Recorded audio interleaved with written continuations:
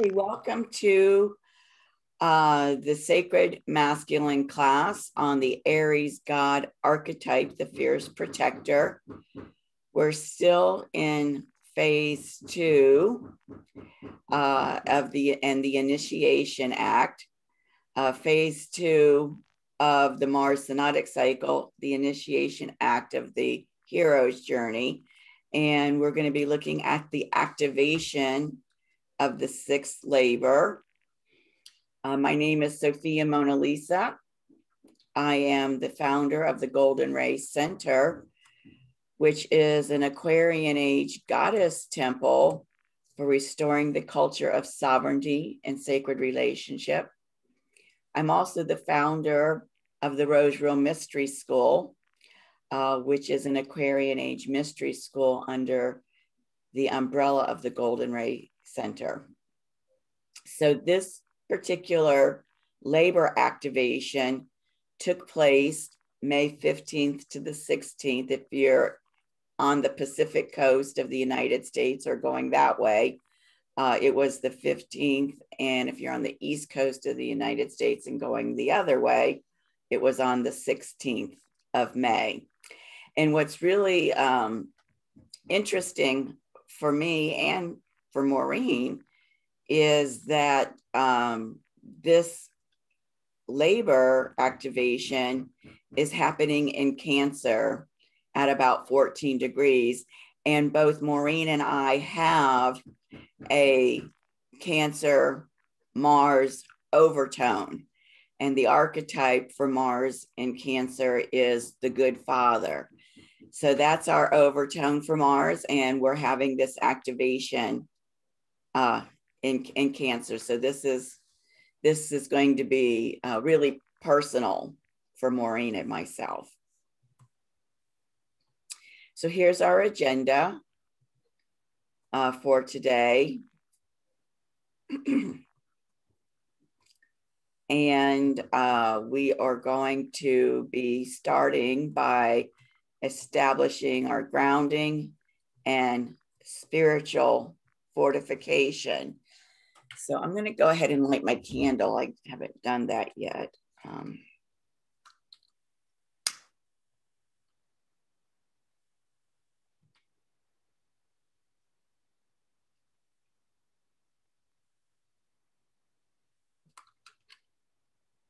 don't know, this one's not going to light. There's plenty of wax in there, but the wick is burned down. It's not going to light. Here, I got another one.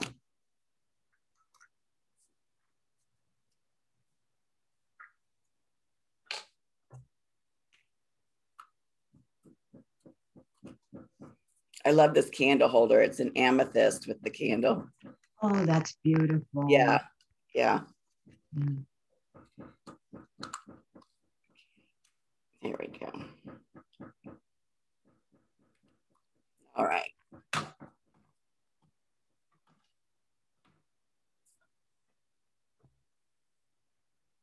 Okay, so we're going to go ahead and do this piece. Claim this space for the Sofia Christ consciousness. We thank the goddess Diana for putting on us her full armor of spiritual protection and fortification. We ground ourselves to Mother Earth.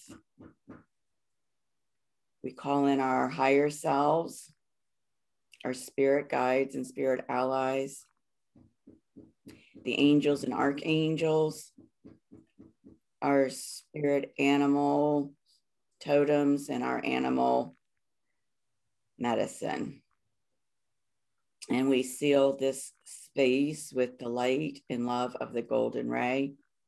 And so it is.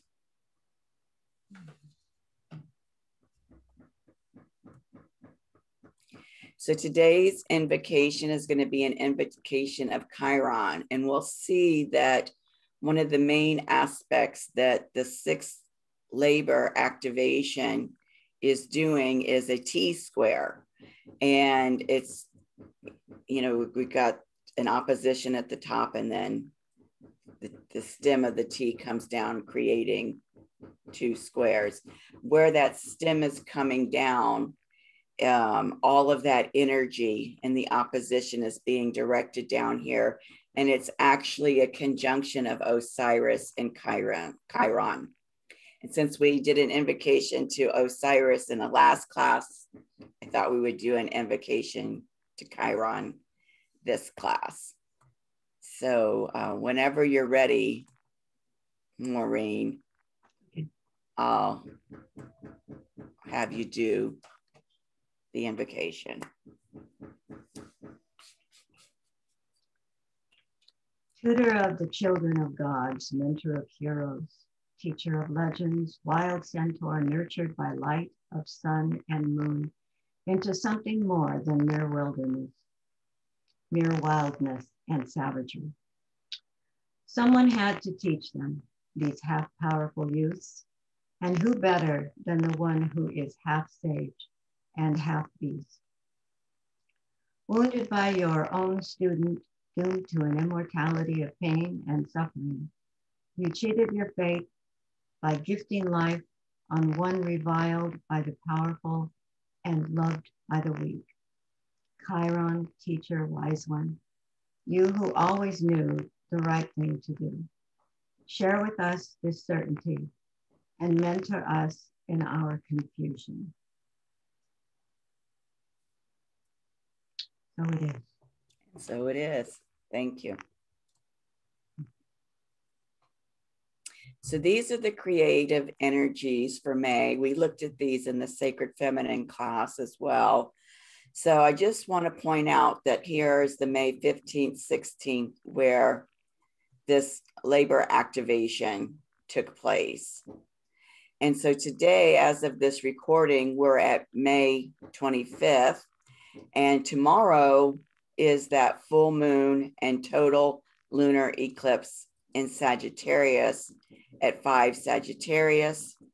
And we see that when that total lunar eclipse happens tomorrow, that it is activating again through opposition the sacred feminine's first gate root chakra activation and the Gemini evening star journey, which is the ascent journey. So just wanted to speak a little bit about what a lunar eclipse is. This one is going to be a total lunar eclipse. I know we haven't had a total lunar eclipse in a while, but what happens is a lunar eclipse always occurs on a full moon. And at a full moon, we know that the sun and the moon are standing across the sky to us. So the moon then is here at this 5 Sagittarius, which means the sun is over here in 5 Gemini. Now, what happens when there's a lunar eclipse is that you've got the moon, then you've got the earth, and then you've got the sun. So the earth is standing between the moon and the sun. And normally at a full moon, the moon is illuminated by the light of the sun. But what happens during an eclipse is that the moon moves into the shadow of the earth. And it's the shadow of the earth between the sun and the moon that does what's called an occultation of the moon. It doesn't allow the light of the sun to be reflected on the moon. And that being occulted, or that occultation, is relates to the word the occult. And the occult has to do with that which is hidden knowledge. And so this particular eclipse in Sagittarius is going to be very, very powerful, because the hidden knowledge related to this eclipse, from my perspective, is very much related to the sacred feminine. The truth about the sacred feminine that has been hidden is what's being activated within us at this time. The secret knowledge about the sacred feminine, when we're talking about the moon, specifically the divine mother aspect of the sacred feminine principle, or the Sofia consciousness, is what's being activated within us. So this is going to be very, very powerful because of the fact that it's reactivating this root chakra, first gate activation in the sacred feminine Venus Synodic cycle. And also because then just 3 days later, which the eclipse is tomorrow, which is Wednesday, 3 days later, this coming Saturday, the 29th, is when Mercury is going to station retrograde for its second vision quest of this year. But what's really interesting about this particular Mercury stationing retrograde is that Venus and Mercury are conjunct at this 25 degrees Gemini. It's actually 24 and some odd minutes, but we round it up to 25 degrees Gemini. And so to me, this further emphasizes that this lunar eclipse is about this forgotten knowledge, and because it's been hidden, this hidden knowledge about the sacred feminine being represented by Venus. And so this Mercury retrograde time that we're going into, from my perspective, is all about us being able to reclaim the forgotten knowledge because it's been hidden during this vision quest. So this is some really powerful stuff that's coming up at the end of this month.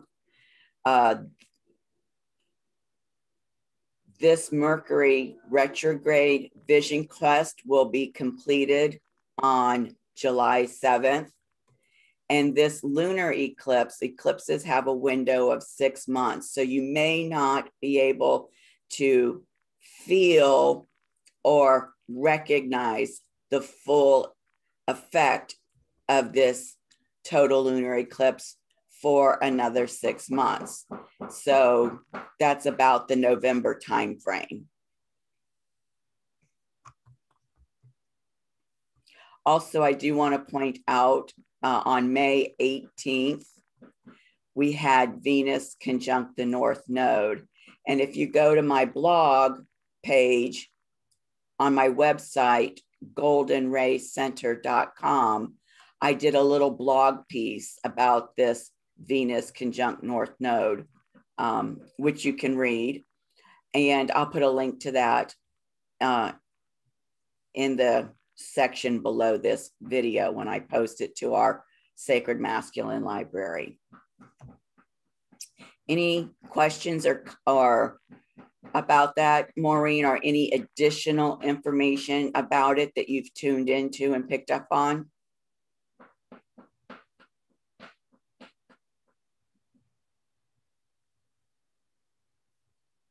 No. Okay.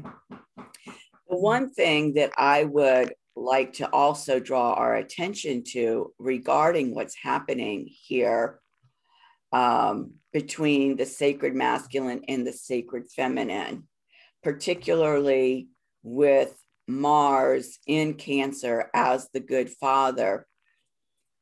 What I believe is happening, we know that the sacred masculine always serves and supports the sacred feminine. And we've talked about how what's happening at this time is the second coming of Christ, and that it's coming as the emergence of the Sofia consciousness through us. And so the question is how is the sacred masculine in Cancer as the good father serving and supporting us and the Sofia consciousness and her emergence through us? And as I said, we're dealing with the divine mother aspect of Sofia with this lunar eclipse. And so it makes sense to me that the father aspect of the Christ, as being indicated by this labor activation in Cancer, is serving and supporting the mother aspect of the Sofia.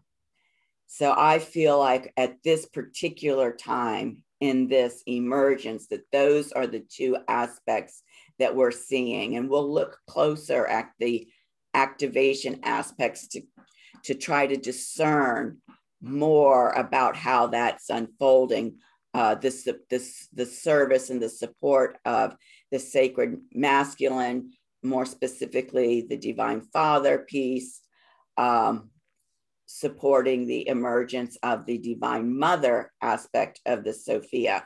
And even with the sun being right here on this first gate root chakra activation at this lunar eclipse, the sun represents the divine father. So again, this is pointing to this apparent focus on the divine father, divine mother aspects of the Sophia Christ consciousness. Does that resonate with you, Maureen? Yes. I need clarification on what shows us that the emphasis is the divine mother part of Sophia consciousness. What is that? Right. Because of this total lunar eclipse, we know that the moon represents the divine mother. And because it's at a full moon, the sun is over here in Gemini, illuminating this sacred feminine first gate activation. So the divine mother at the activation is the moon and Venus. And then with the sun there, the divine father piece. And then again here with the activation for the sacred masculine happening in Cancer, the good father. And then with this eclipse going on, again, the divine father and the divine mother. So for me, that's why I'm seeing the focus on those two aspects of the Christ and the Sophia consciousness. Thank you. Does that resonate with you? And or do you see, intuit something different or something in addition to what I've shared? No, I think so. Yeah, I resonate with that. Absolutely. Right. Well, and we can even see up here on May 11th, we had the new moon in Taurus. Mm-hmm. Taurus, of course, is all about embodiment. And the new moon is when the sun, the divine father, and the moon, the divine mother, are standing in the same place in the sky. So it's like a sacred union of the divine mother and the divine father that we're embodying. And what we see here is it's activating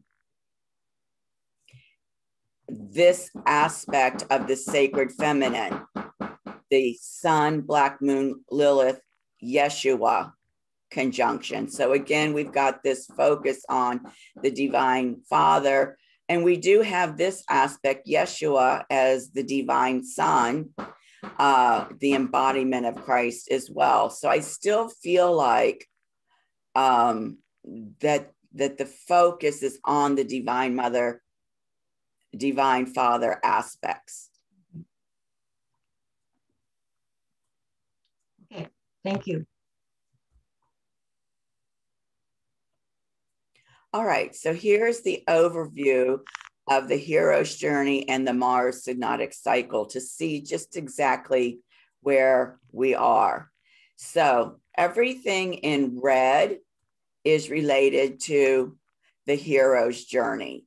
So we can see here that we are in the initiation act, and within the initiation act, we're at the test allies and enemies step, where the hero faces the new challenges and gets a squad.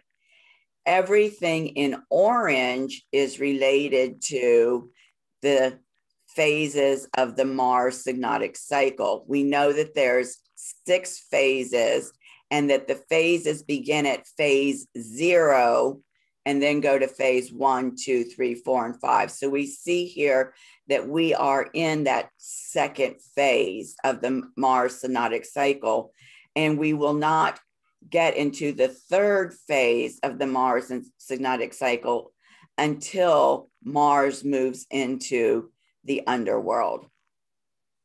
What's interesting, just as a kind of a heads up, is at this 8th labor in July, on July 12th, 2 days later, Mars and Venus will be conjunct in Leo. So that's going to be something really spectacular that we'll be able to look at in the next 2 months. And remember that in July is when that Mercury retrograde vision quest completes, and that's going to be completing on July 7th. So 5 days later is when we have the activation of this labor, and then 7 days after the Mercury retrograde vision quest completes is when we're going to have that conjunction between Venus and Mars, the sacred feminine and the sacred masculine, in Leo, the sign of the compassionate heart. And that's really important because we know that the heart is the seat of the soul. And we've discussed how the soul is actually the sacred union of the Christ consciousness and the Sofia consciousness, the Christ consciousness being that sacred masculine principle, the Sofia consciousness being the sacred feminine principle. So their union as our soul, that extension of source made in the image of source, because it's the star tetrahedron, which is a fractal of the flower of life sphere hologram in our heart, where the seat, where it stands, the seat of our soul. And so that's going to be a really exciting time, just as a heads up for what's coming. So we're going to take some time and do some closure on the 5th labor of Mars. And remember, these are the labors of Hercules that we've been discussing around these activations when Mars conjuncts the moon in the sky. And this particular labor was about the Augean stables. And so what we find out about this particular labor is that there was an agreement that Hercules made to the king Eurystheus that he could not be paid for, he could not receive compensation for these labors. And when King Augeas says that he will give Hercules, I think it's a third of his cattle, if he's able to complete this labor, once Hercules gets back to King Augeas, he refuses to count this 5th labor as one of the labors, because he not only accepted payment, he actually went to court because King Augeas refused to pay him after the fact, and he took him to court to settle the question about whether or not he should be paid. And so, since he was not supposed to get the reward, since he was not supposed to be paid, this particular labor did not count. And actually, what we find out when we look deeper into this is originally Hercules was supposed to do 10 labors, but we know that he's actually done 12 labors. And as we dig even a little deeper, we find out the 11th labor was to compensate for this 5th labor. And then it turns out later on, there's another labor that doesn't get to count. And that's why he has to do the 12th labor. So we're starting to get into some deeper details about what's really going on here. So, and the other piece about this is that this particular labor happened in Gemini.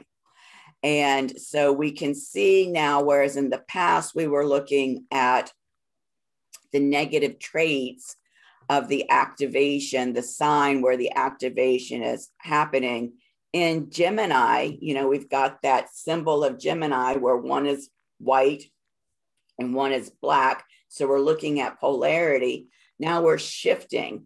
We're shifting to look at weaknesses and strengths, because that's what the Gemini sign is based on, those polarities of light and dark, shadow and light. So in his weaknesses, we can see the indecisiveness, the impulsiveness, and the unreliability. This unreliability shows up through King Aegeus because he promises to pay the reward, and he only promised it because he really thought that Hercules would not be able to complete the task. And then when he does, he decides that he's not going to pay him after all, because he didn't expect him to be able to complete it. So he wasn't really, being truthful about the reward. And then over here, we have the Gemini strengths of being adaptable, outgoing, and intelligent. And you could even say that the intelligence piece shows up when Hercules decides to take King Aegeus to court to get this matter of him being given the reward settled. And he even calls on King Aegeus's son, who bore witness to his father's agreement to pay the reward, as a witness to give testimony to whether or not he's entitled to this reward. So these are some of the weaknesses and strengths that you could encounter. These aren't the only weaknesses and strengths. These are just some of them that you can encounter at that labor activation. And so I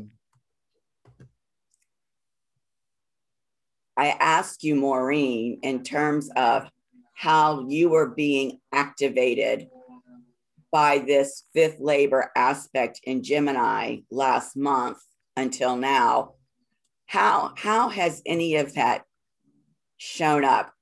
And just hold that for a minute, because I want to go back to this theme of having to clean out this manure. You can think of the emoji for manure, for poop, and what that emoji looks like. And so how much of that, for lack of a better word, crap, were you having to overcome in your life that seemed insurmountable? And in any way, were you using the water element the way that Hercules did here to clear all of that crap out?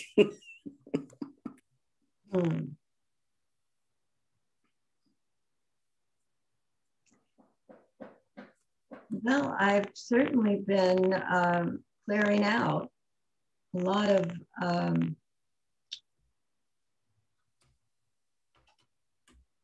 lot of false starts, paths that I took out of curiosity to learn about particular things. And so I got, far enough along in some of them that I wasn't aligned anymore. It just made no sense. So I had to clear that out. And I am still doing that, but it showed up in a really big way. A really big way. Excuse me.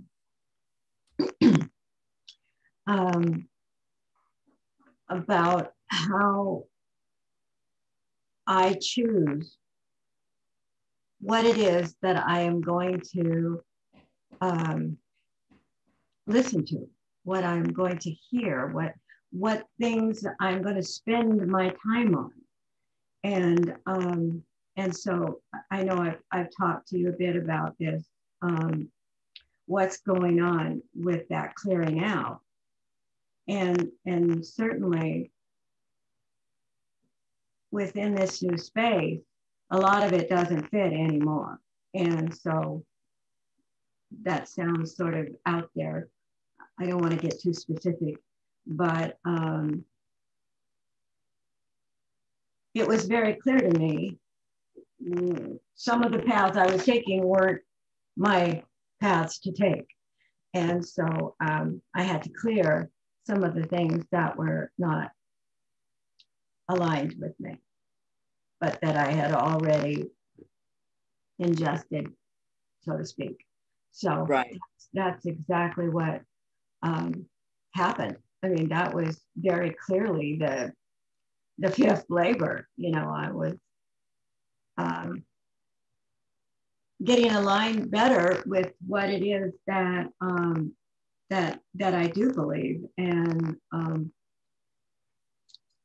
really grateful for that. That was unexpected. Right. So you could even go so far as to say, perhaps, and I don't want to put words in your mouth, that the crap that you were clearing out was the distortion pieces of what you were digging into and looking at. Yes. Go ahead. That's right. Yes, it was distortion. And it was just clear to me that that was true. Well, true to me. Mm-hmm. And so I am really glad to have those distortions cleared out, because it can be super confusing. And that, of course, was part of the invocation of Chiron, is that would be cleared out, that confusion. And so I'm feeling more firm in what is true for me. Right. And so let's focus a little bit on this Gemini strength of adaptability, because we can see that Hercules even demonstrated that strength, because initially he's there prepared to have to shovel out the crap. But when he realized there's no way that he can shovel it all out within the time frame of the one day that he's been given by the king, he becomes adaptable by realizing also through his intelligence that instead of shoveling, he can create those channels by which the water of the two rivers can flow through there and clean it out within the time frame. So your ability to use that strength of adaptability from Gemini, from my perspective, was also activated within you, because I know with your Scorpio Venus overtone, with your Scorpio ascendant, that you're always going down rabbit holes, no matter where they may take you. And so this has been a huge shift for you, that instead of going down every rabbit hole, that you're using this discernment to decide which rabbit hole you're going to go down to. Again, using that adaptability strength, but also the intelligence strength. From my perspective, that discernment comes through intelligence. How does that resonate with you? Oh, absolutely. it resonates perfectly. It does. It goes with Scorpio very well. I'm driven to dive deep into everything that I hear, and that leads to confusion and fog, and because it's not all going to be my path at all. You know, it can't, because there's so many controversies within each area that you explore, and there's just some. It's just not worth it, and even though I am driven to dive deep and learn, I'm beginning to have more discernment about that. Yes. And understanding that I don't have to know how everything works within the framework of the subject. And that's good. I think that's really good, because sometimes it's just not going to take you anywhere. Right. I've had enough of that. Right. Right. And so the gift of that, again, from my perspective, is that you're saving yourself a lot of time, and being able to invest that time into activities or contemplation or research that you can get more out of. Mm-hmm. Is that so? Yeah, because I was spreading myself way too thin and I wasn't really getting anywhere. It was just spinning my wheels is what it came down to, what I realized, and not being able to spend the time on what is important. And so, yes, that definitely what's been going on with this labor. Yeah. And we could even go so far as to say that the gift of that additional time was really the reward Mm-hmm. from being able to achieve that labor. Yes, definitely a gift of more time. And also a kind of peace. Because it's a struggle when you feel like you need to know everything about everything you're hearing. And I let go of that struggle. I don't have to know everything about everything. I mean, it's impossible to do that in the first place. But if you're driven to try, it can be very stressful. And it really doesn't help you to move forward at all. So, yes. Right. And so, since we know that the labors are intended to be insurmountable challenges, Mm-hmm. that was an insurmountable challenge that you were able to actually achieve. Yes, it was. And I mean, it was really a surprise. Yeah. It's a whole new area to be in. Mm-hmm. It's a whole new space. Mm-hmm. It's taking into consideration quantum movement. Yeah. And it just happened, you know. And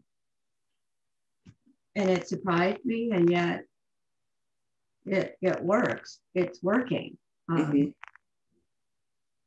So it was a And gift. so it's really, from my perspective, not a surprise, because this activation of this labor taking place in Gemini being an air sign, we know that has to do with the mental realm. Yeah. And so really clearing out your mental space. Yeah. Absolutely clearing out my mental space. Yeah. Which can get very cluttered, extremely cluttered. And so that was a big move. Which is great because it goes back to the fact that these stables, I'm having problems with my mouse. Hold on a second.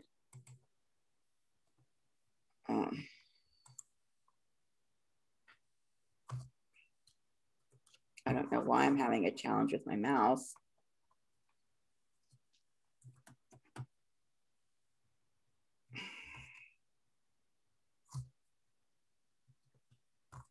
I don't know what's going on here.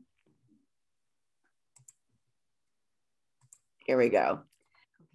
These stables had not been cleaned for many years, and that was why so much manure had been accumulated.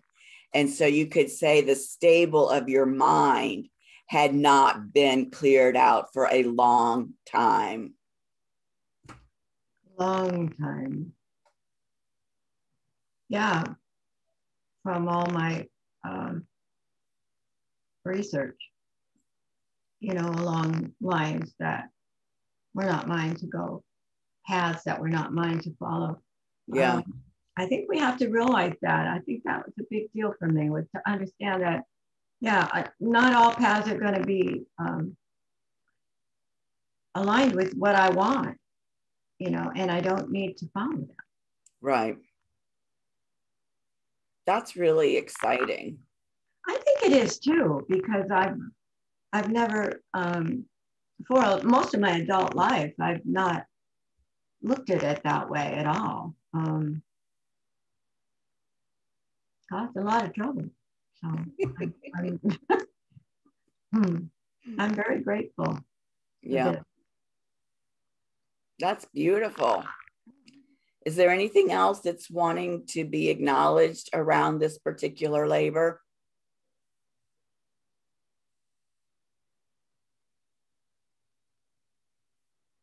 No, I don't think so. Okay. Yeah. So you could even perhaps say that you were able to overcome this Gemini weakness of impulsiveness by going down every little rabbit hole. Oh yeah, absolutely impulsive, and which being over analytical, which I do. I look at all the details. That's my Capricorn.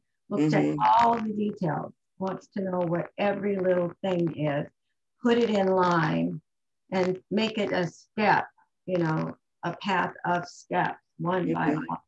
And yeah, all those, indecisive, impulsive, unreliable, all of those things came into play here. What I was clearing out. Yeah. And I love how this speaks to what you said about being over analytical. Geminis can be overly analytical, which leads to indecisiveness. So it's great. It's great. And then look at this outgoing piece. They're usually partaking in deep conversations about life. So by not going down all of those rabbit holes that don't really resonate with what you're about, you can take the time to go deeper, which is what you love to do in the areas that do resonate with you, and thereby have even more significant conversation. Absolutely. Much better. Yeah. Wow. Who would have thought that it would show up that way? It's fascinating to me. Oh, it's fascinating to me too. I wasn't even, fully aware until this labor, and it started to become clear. It just didn't enter my thought that, that this was even happening. Right. Until I realized, oh, I'm in a different space, So it was good. It was really good fun. Yeah. And I've been hearing you say over and over again, the clarity, being really clear. And we know from our work with the elements that clarity has to do with the water element. Yes. Absolutely. Clear current, clear running. Clear current. Yes. Much better now. That's fantastic. Yeah. Yeah. It's exciting, isn't it? It is. It's fascinating and it's exciting. Feel these kinds of changes from awareness, you know, being aware of Mars cycle. Yeah.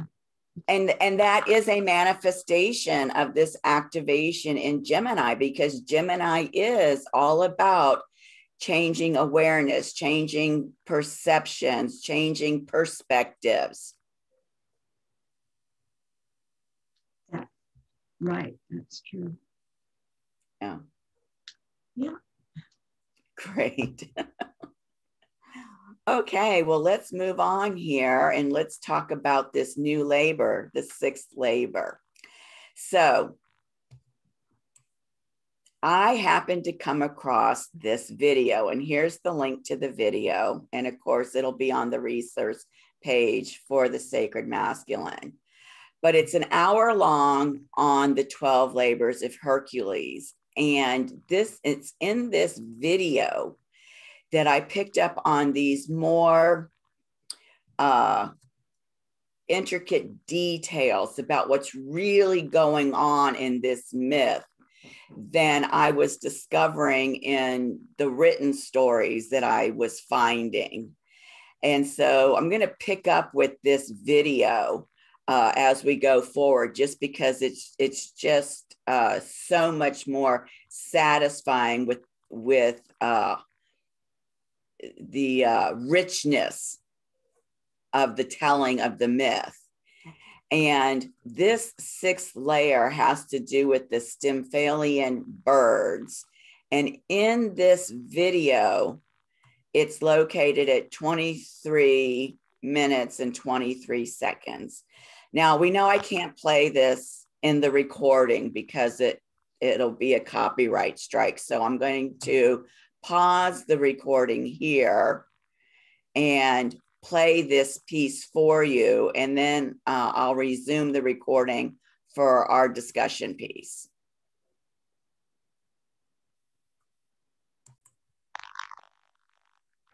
Okay, so yes, his labor was to kill those birds at that lake, hundreds of them. And it's interesting to me that he was having a hard time discovering these birds because of that marshy lake. So we know that this activation is taking place in Cancer. It's a water sign, and that the whole story of this labor is based on this environment of water that is initially preventing him from being able to fulfill this labor. We also know that the activation in Cancer has to do with the good father.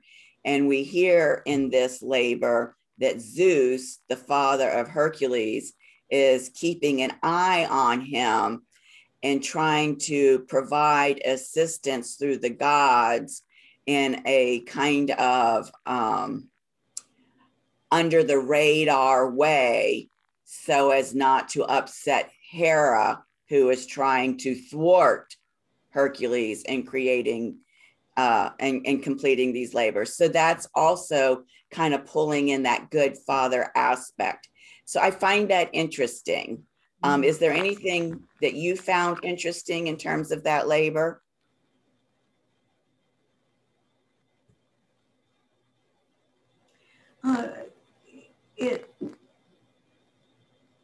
I'll have to listen to it again because I wasn't sure. I didn't hear absolutely all the words. I'll listen to it with earphones and it'll be better.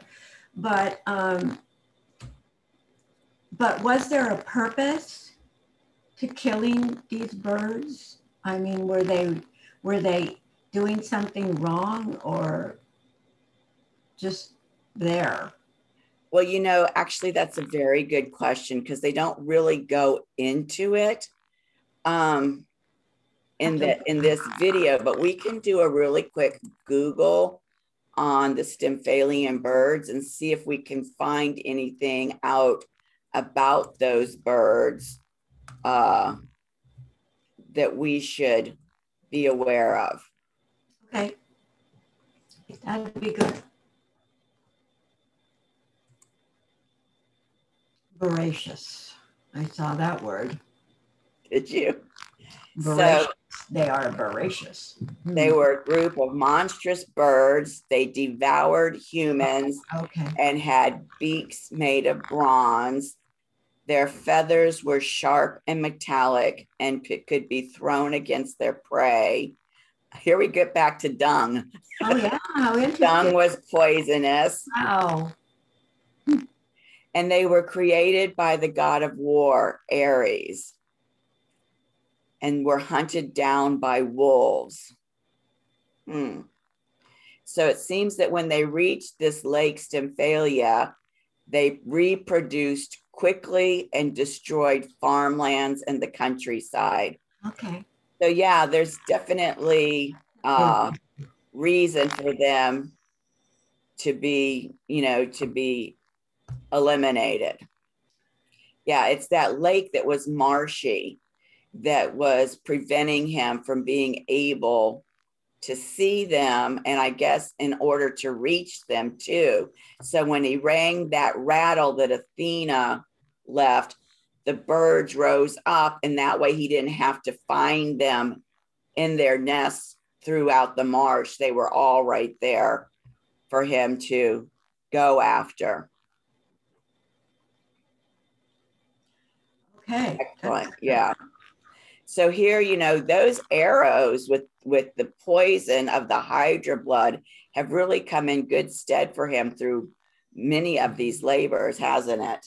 It really has. Yeah. Okay. There we go. All right. So now let's look at the Cancer energies.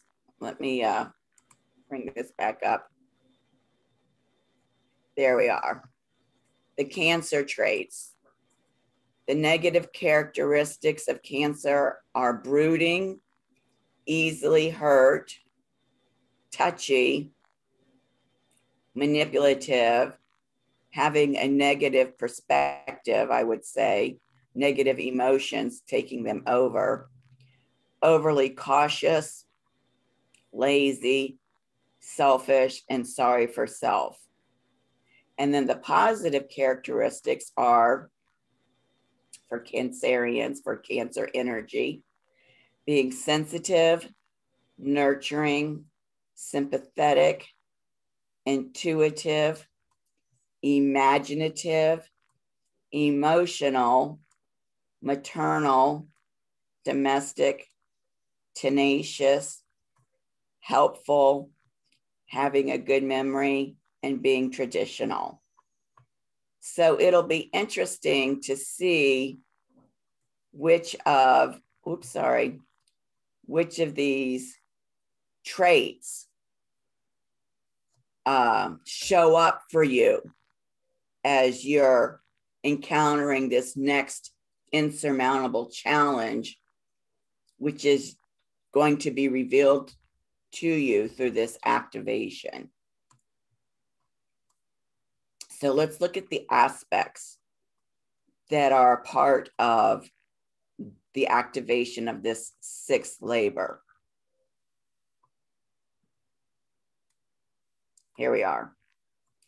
Okay, so it gets a little bit jumbled on the chart, but we'll do our best to break this down. The first thing is we can see here this Moon Mars opposition to Arthur being retrograde and the T-square that it makes to Osiris and Chiron.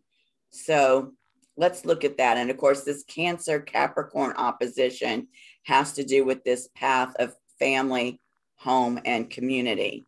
And we know that that's about creating safe places for children over the next 7 generations. So creating these safe places that will be available for children within the family, within the home, within the community, for those generations going forward. So we see here is the moon and Mars conjunction in Cancer. It's at 13 degrees 50, almost 14 degrees. And then here is Arthur in retrograde at almost 12 degrees. So there's the opposition. And then here's the T-square coming down here to Osiris and Chiron in Aries. So this is really spectacular because what this focus is on is this shamanic medicine of Aries that has to do with self-love.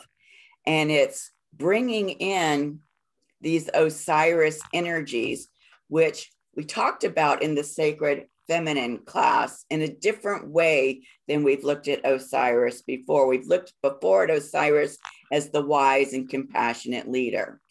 And what we discovered through the most holy Trina Sofia that we talked about in the Sacred Feminine class is that Isis, the sacred partner, the beloved of Osiris, was known to be Sofia in the Egyptian culture. And while it did not say it outright, we can discern that if Isis, the sacred partner of Osiris, is known as Sofia, then therefore Osiris must be the Christ, because they're in sacred partnership with each other. And in fact, Christ consciousness does have to do with being a compassionate, good leader, even in terms of the divine will of the Christ consciousness. And so what was shared with me, kind of tweaking that information that was offered in the past, is that Christ energy as divine will, the Sophia energy as divine wisdom, are being drawn together into union through the I'm having challenges with my words, so bear with me. The electromagnetic energy of pure unconditional love. And so what happens is, because that electromagnetic energy of pure unconditional love is drawing them together, bringing them into sacred union, that then what's happening is the manifestation of that sacred union is the broadcasting of that pure love frequency. And that's what this Chiron in Aries medicine is all about. It's about self-love, but in fact, it's about understanding that we are an embodiment of that pure love energy that is the manifestation of the union between Isis, Osiris, Sophia, Christ consciousness. So this is a big piece that's happening through this activation. And let's just take a moment to look at this Arthur energy. So I'm going to take this out and come back over here. Remember, you've got these books that I published up here for you. This is the one on the astrological keywords. And if we go into this book, trying to bring it up, enlarge it. There we go. And if we look at Arthur, and maybe I can enlarge it even further. we see that Arthur has to do with cosmic law that created the ordered universe from chaos. It has to do with Dharma. Dharma is a Sanskrit word for right conduct, which gets also translated as duty, has to do with morality, has to do with preserving and maintain righteousness. I would venture to say that righteousness is another aspect of right conduct, as is duty and virtue. So let's look at that. What we're seeing here in this opposition is how remember, we're looking at this from how the sacred masculine is serving and supporting us, and serving and supporting the emergence of the Sofia through us. Well, we've seen how the two pieces of this unity have been separated from each other, bringing about separation consciousness, and how the knowledge of the Christ consciousness and its Holy Trinity of Father, Son, Holy Spirit has been really perverted to bring about patriarchy. But this piece of it, the sacred feminine principle, the Sophia consciousness, and its aspects of mother, daughter, holy soul were hidden. That knowledge was hidden. It was occulted. This is what's happening at this eclipse, is that knowledge is being brought back into, at the very least, our subconsciousness, so that it can start to emerge. And I would venture to say that this Arthur energy, notice that it's retrograde, it's going within us, and it's preparing us to get rid of the chaos that has been created within us by taking us into separation consciousness and hiding the truth about the Sophia consciousness as a piece of the Christ consciousness. Does that make sense to you? I need you to say that again. Okay, let me see if I can find another way to say it.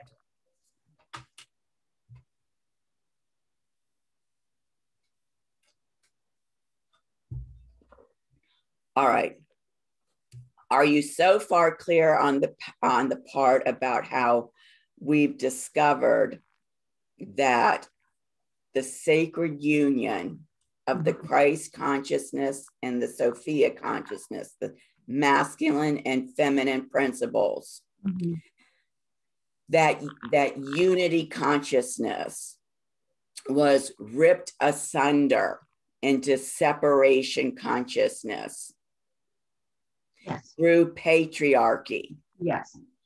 By occulting, hiding the true knowledge about the sacred feminine piece. Yes. Okay. So how is the sacred masculine serving and supporting the emergence of this piece through us? Well, what first has to happen is that the hidden knowledge of their unity, the hidden knowledge that the feminine piece is even there, has to be brought back into our knowledge base. Yes. Okay. And so what we're seeing is that through this Arthur energy that is opposite this masculine activation. Remember what happens in an opposition. We blend the energies of the polarities to bring it to a higher manifestation, a higher frequency of manifestation. Okay. In a T square, what it's doing is it's blending it and it's focusing those energies towards a specific manifestation of higher frequency. Mm-hmm. In this instance, it's pointing us back to Osiris, that Christ consciousness, and it's pointing us back to the shamanic medicine of self-love or pure love. So we know that the Christ consciousness and the Sofia consciousness are drawn together. They're magnetized towards each other through that electromagnetic frequency of pure love. That's what draws them together. Right.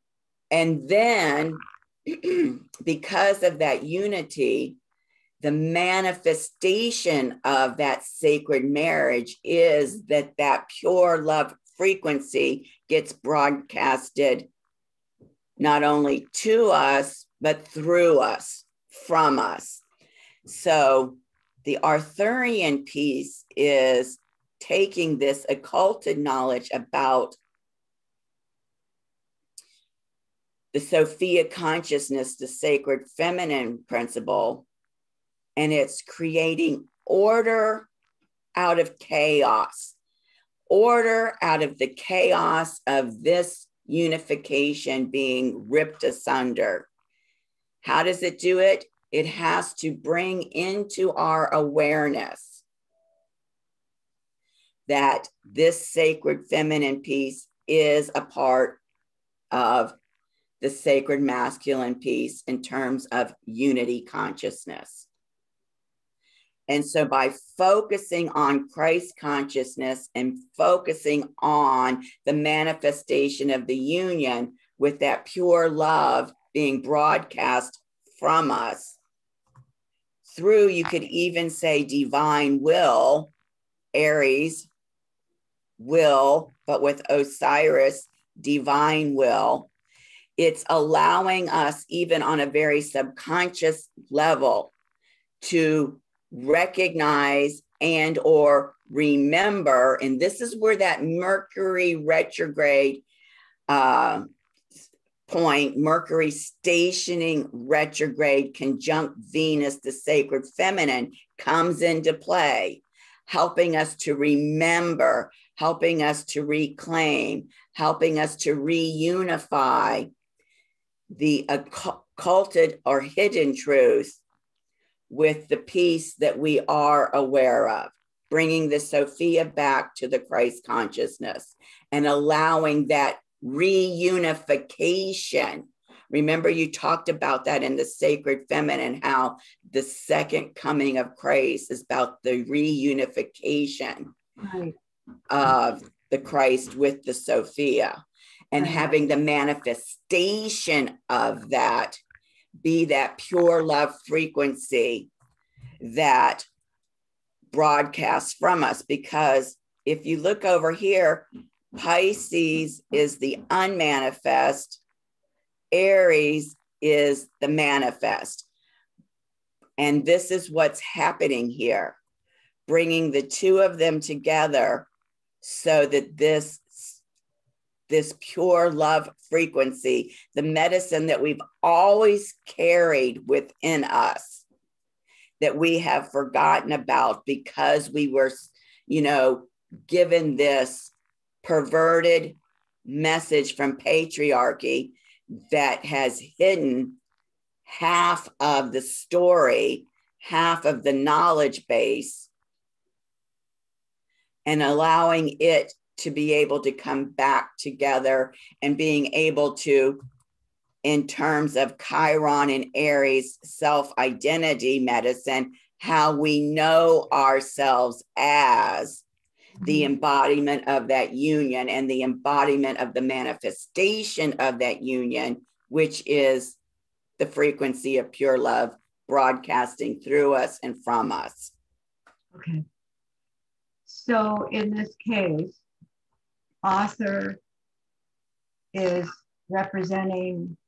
He's creating order out of the chaos. Order out of the chaos that was created within us, spiritually, mentally, emotionally, through this story that we were given, where the true knowledge of the Sofia piece of ourself was occulted, was hidden.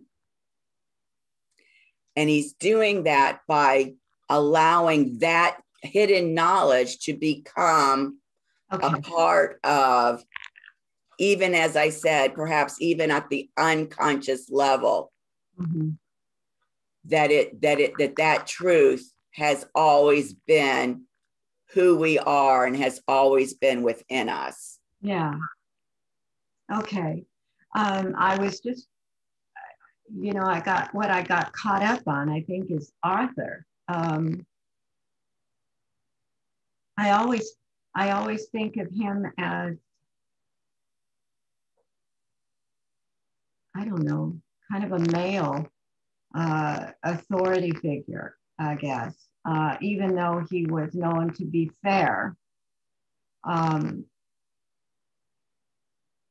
think I feel distortions around the myth, about what Arthur really is. And so I guess I couldn't figure out how he fit into this whole unconditional love realization, this manifestation, which I get. So thank you. Right.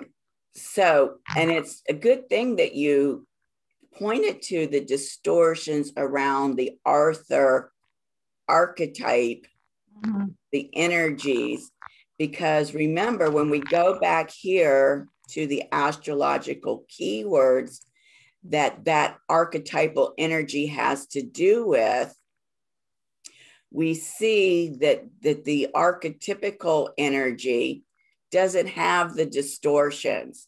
And this is where we see what that energy is about, that, preserving and maintaining righteousness. Well, what does that have to do with? It's about bringing what's been hidden back into the light, back into bringing that knowledge forward again. Okay. And by doing that, being able through this cosmic law to create order in our universe, order within the universe that we carry within, out of the chaos that was a manifestation of that distortion, of that piece of the truth being hidden. Right. Now, you see, if you look at duty, morality, righteousness, and virtue, you can get a whole religious distortion around those things.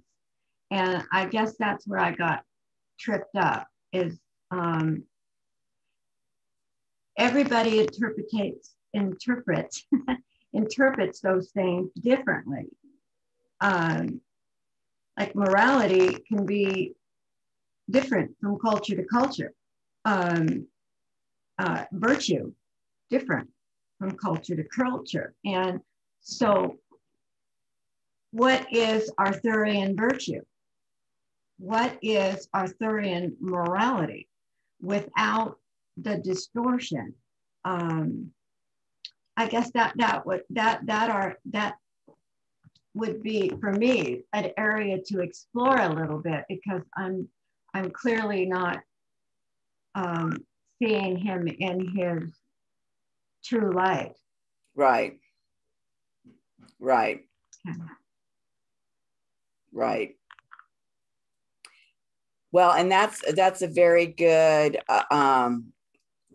awareness heightening, because in any, let me bring this back over here. In any aspect, when you are looking at the energies associated with a specific luminary body, you have to look at it in association with the other luminary bodies that are being aspected by it. And so, you know, as such, not every piece may be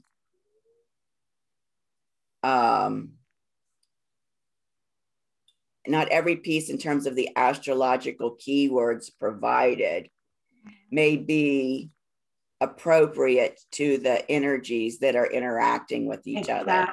And that requires some intuitiveness in terms of how you're feeling that they're interacting with each other. This is my perspective. You could look at this T-square and come up with a completely different perspective, and it would be just as valid. And it would not in any way invalidate my perspective. Right. Absolutely. And so I would say, or invite you, as you look deeper into Arthur's archetypical energies, to look at it in terms of this T-square with these other luminary bodies and find out what the mix is. Remember what we said before about when we first started defining the energies and aspect with each other. We said that, for instance, with a conjunction, they're blending energies, just like when you blend red paint with yellow paint, you get orange paint. Right. Okay. Well, when you start blending based on these aspects, you have to take into consideration the energies of all of the luminary bodies. You have to take into consideration the energies of the aspects. What is the energy of an opposition? What is the energy of a T-square? This T-square has two squares. We know that squares are breakthroughs for consciousness. What is the energy of a square? And now we've amplified it by having two of those squares. What is the breakthrough in consciousness that's happening with this T-square? So you take all of those factors and you put it in the soup, like a vegetable soup, and you figure out, what does that taste like to you? Right. Right? Yeah. If you've got, you know, more onion and less celery, more potato and less carrots, how does that change the taste of the soup that you're making from all of those ingredients? And how you translate that taste through your senses could be very different than how I translate it. It might be delicious to me, but not so good for you because you'd like more carrots and less onion. You see what I'm saying? Yeah. So everybody's perspective, everybody's translation is as valid as the others. Not one invalidates the other. Okay. Yes, I agree with that. Yeah, totally. So I'm looking forward to looking into that T-square. Big one. And we know that, you know, as a myth, that Arthur is a king. Yes. And so, you know, you've got the royal bloodline, you could say, being brought back into a true representation. Yeah. You could look, if you're at all working with the tarot. I don't work with the tarot. I know there are people that are really good at working at the tarot. And the king cards have specific energy meanings as compared to the page cards and the queen cards. So maybe some of that, if it's something that is a gift that you can intuit from, would be included in how you translate the effect of these energies. and may even be some new astrological keywords that could be included. So is Arthur more the King of Swords, the King of Wands, the King of Pentacles, the King of Cups? And maybe he's some of all of those. And so what keywords from the tarot, as Arthur being a manifestation of those symbols, would you like to add to the astrological keywords of what the Arthur archetypical energies are about?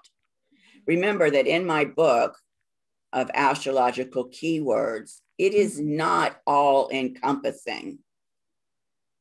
And as you play with these Arthur energies, more and more keywords will come to you, and they'll come to you through Arthur's interaction with different luminary bodies as well. So I would love to invite you, because, you know, our group session is on Saturday. If you dig into that, feel into that, discern into that, you know, a couple of other keywords around the Arthur energies that you'd like to add to that book.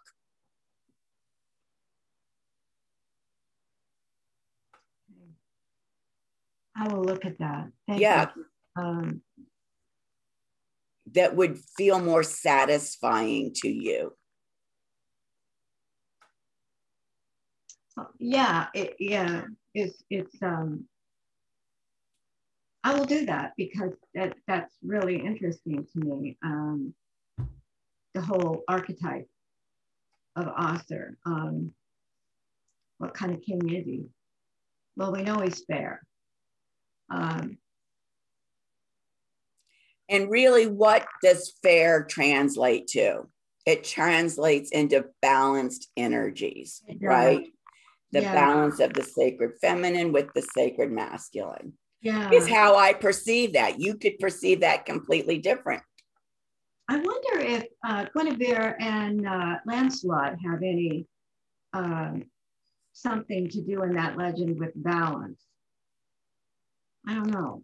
It's just something that just came up, because our society would perceive that as a betrayal. That his wife and his knight fell in love. So maybe there's another way to look at that. Interesting.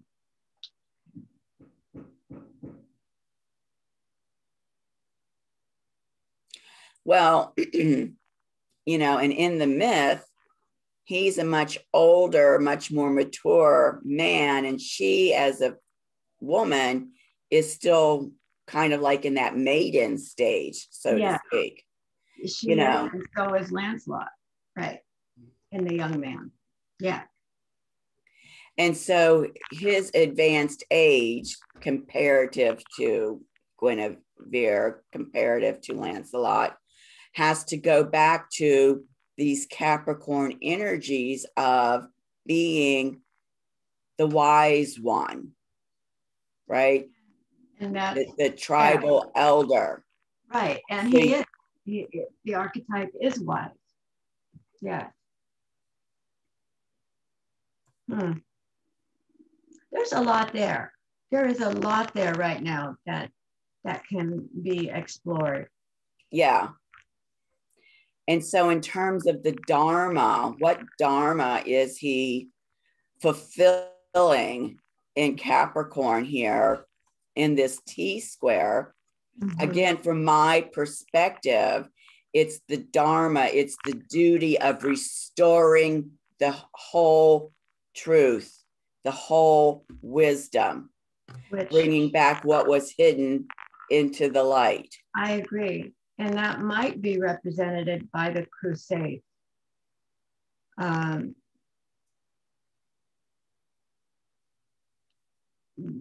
There may be that may be a symbol of something. What was he trying to do? Well, the legend says he was trying to recover artifacts that were precious. That were hidden. Hidden, yes. Sacred, religious artifacts that were hidden. Yes, exactly. So, and that was definitely, he saw that as a duty.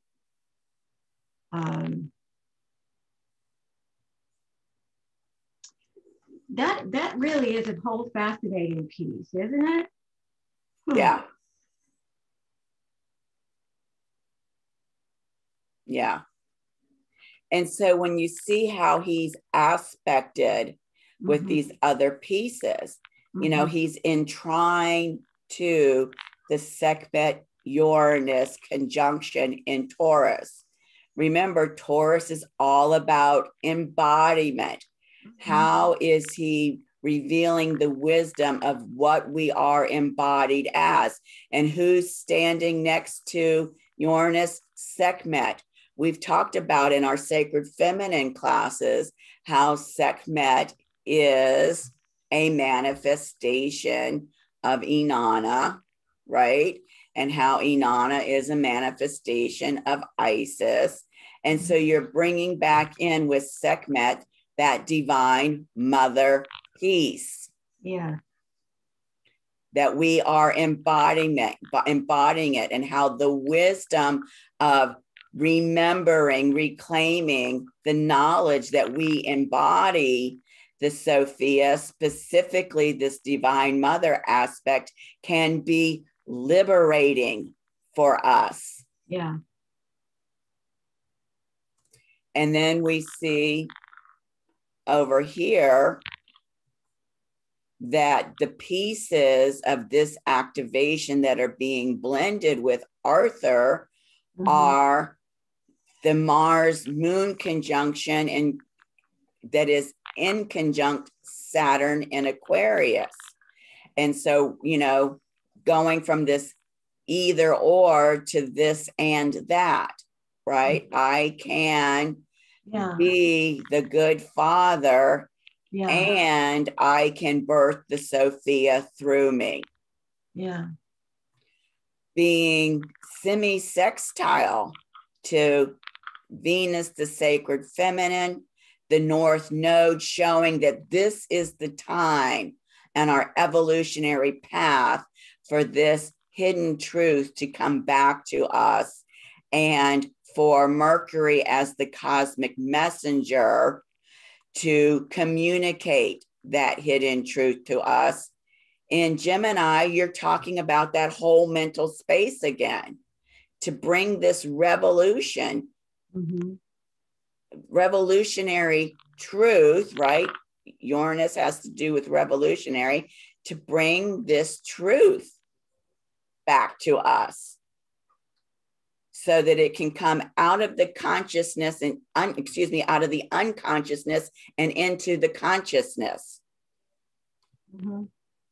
So all of that energy and its aspect to the Venus, North Node, and Mercury and Saturn that is supporting this, that is including this, is blending with Arthur to put this focus of their energies on this Osiris Chiron conjunction in Aries, right? This creative impulse, which is what Aries is all about.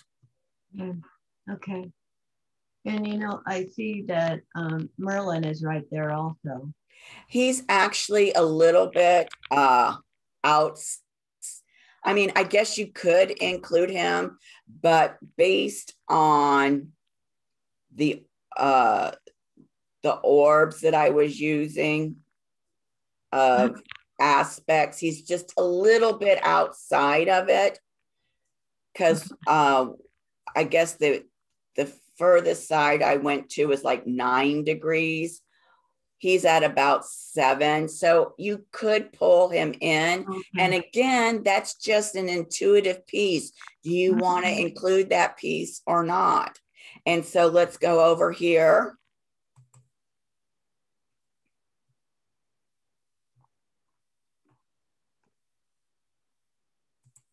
And let's go look at Merlin.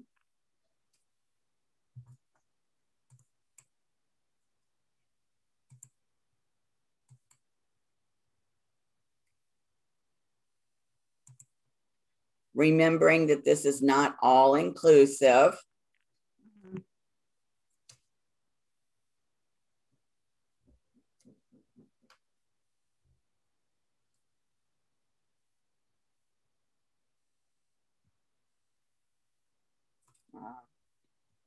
Come on up.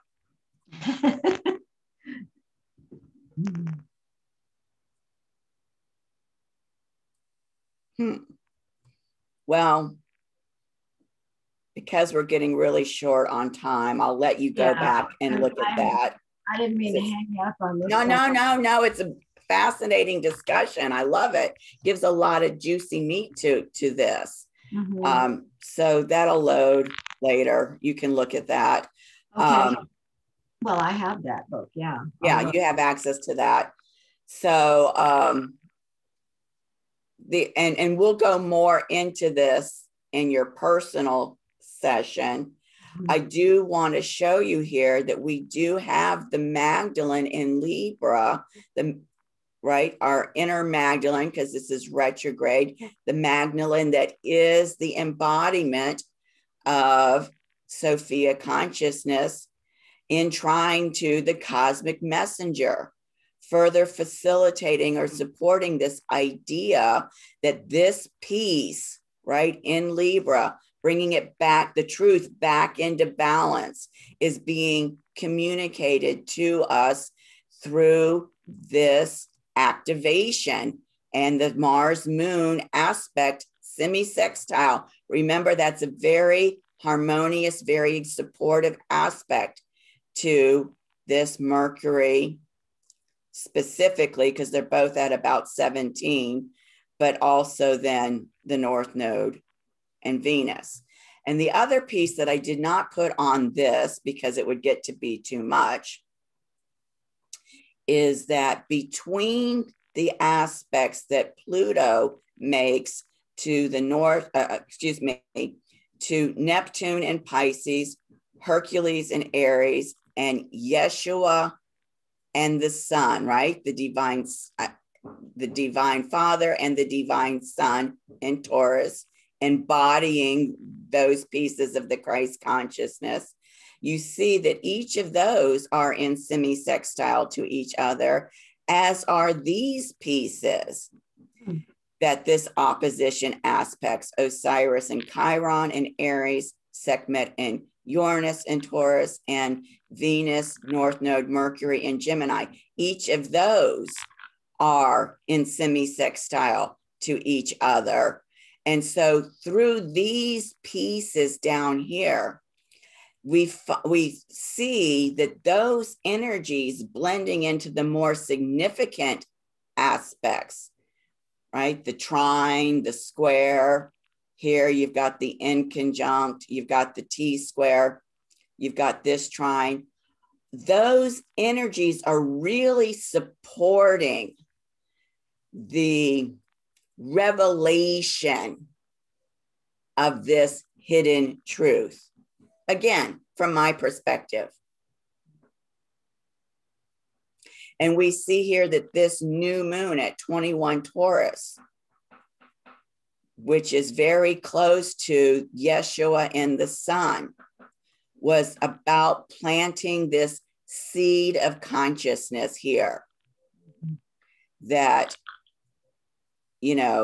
trine Arthur, that we are going to be restoring that hidden piece about the Christ consciousness, about the divine Father, the divine Son, that then their mirror parts are the divine Mother, the divine Daughter.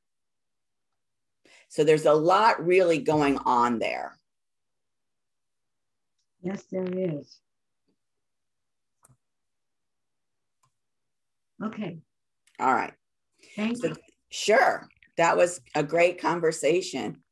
I appreciate that. So here are some Vision Quest opportunities that you can look into. Utilizing the astrological keywords, discern the seed of new consciousness about the Divine Father and the Divine Son that was planted within you at the new moon in Taurus. We just kind of referred to that. And then utilizing the astrological keywords, describe how the frequencies of Osiris, Chiron, Sekhmet, Uranus, Venus, North Node, and Mercury, right? These energies in blue here. How are they supporting this sixth labor activation? And let's not in any way underestimate how bringing the consciousness of the Sofia consciousness, unification with the Christ consciousness, the sacred feminine, and unification with the sacred masculine, that we are embodiments of that unification, that can be, for many people, a insurmountable challenge to recognize that the sacred feminine piece has been not only intentionally hidden from us, but that they are unified energies, that we do carry both within us. Yeah. All right. Okay, so our next support group is on Saturday, May 29th. And then these are the June classes for the Sacred Feminine, second gate activation, and the Sacred Masculine's seventh labor. All right, so that was a lot to take in. Is anything else coming up that desires clarity, or is there anything coming up that's an aha that would like to be acknowledged? No, not at this point. I did. Thank you. Okay. All right. So that's this class. And it's interesting how this initiation act phase has kind of shifted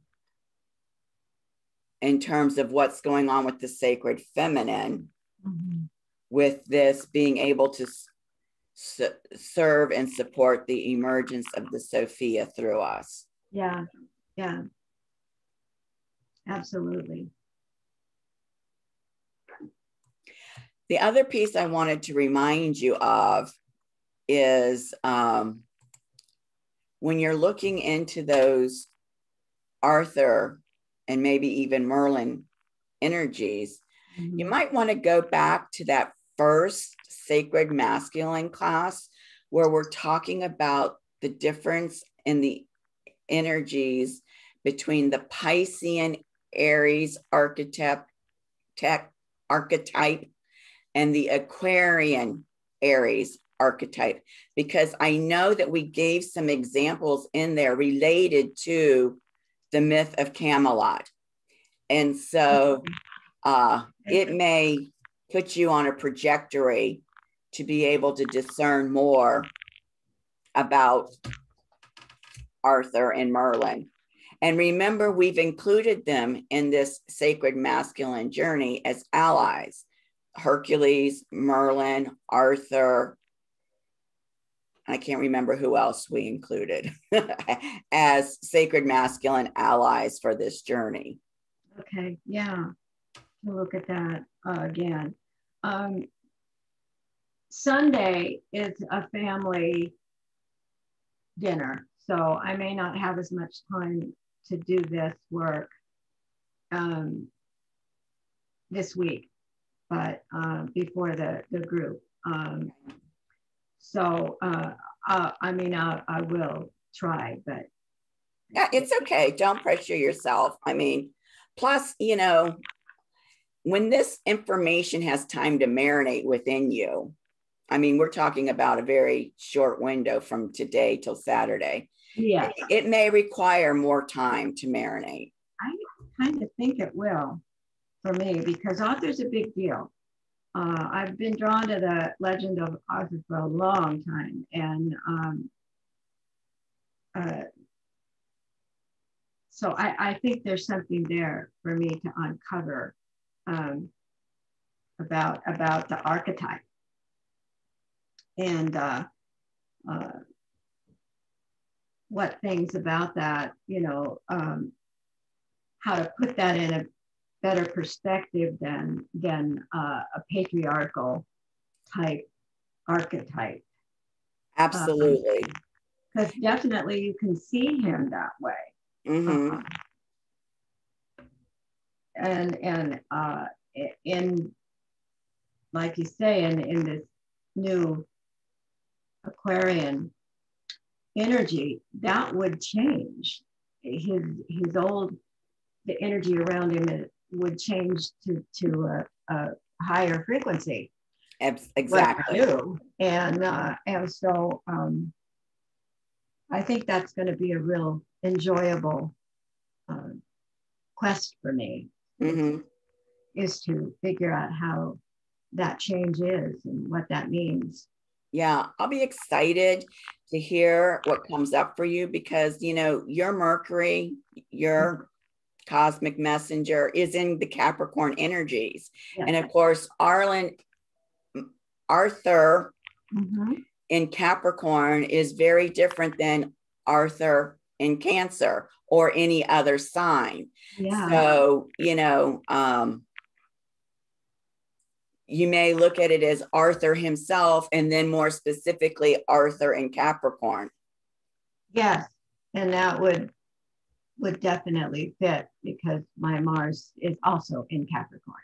Right. So yeah, and I was seeing some parallels there with Merlin, is why I brought it up. Merlin is a mentor of Arthur, been with him a long time. Mm-hmm. And all through the Harry Potter novels, Dumbledore even looked like Merlin.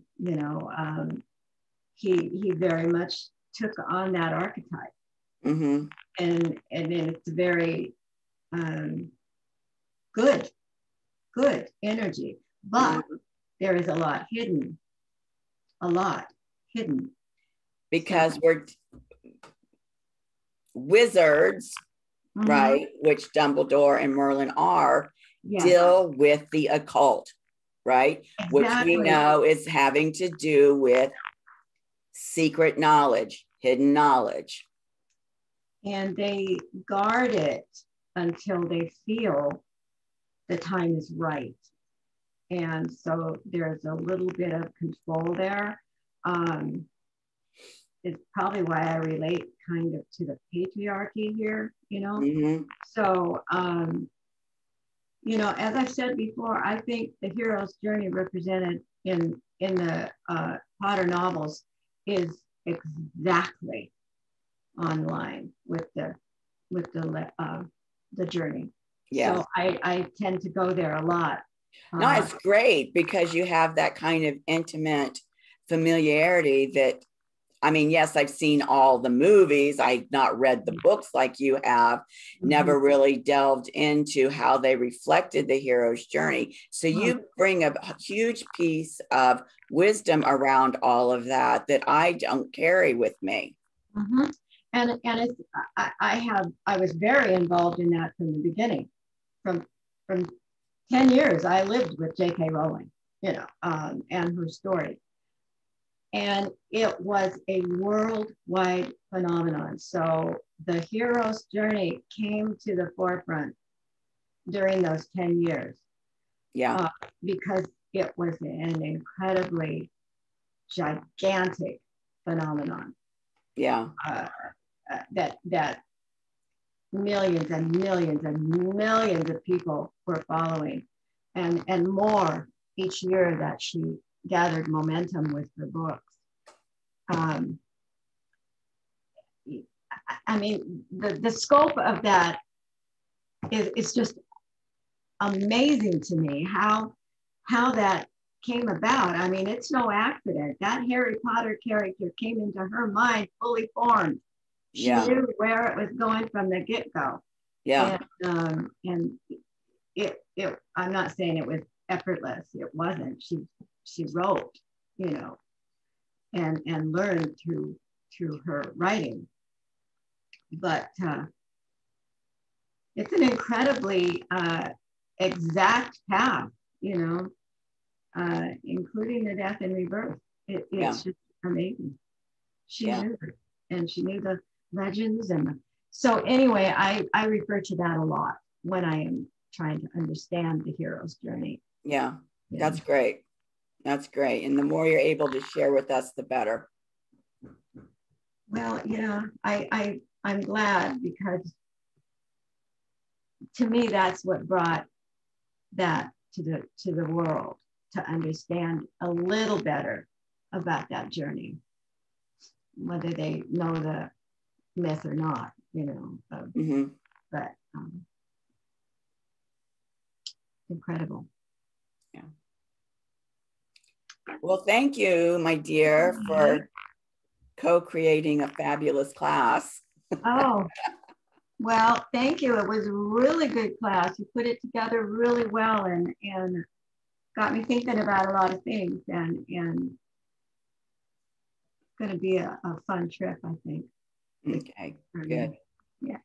Good. Okay, well then I will see you in the group session on Saturday. Absolutely. I will be there. Okay. Bye-bye. Bye-bye.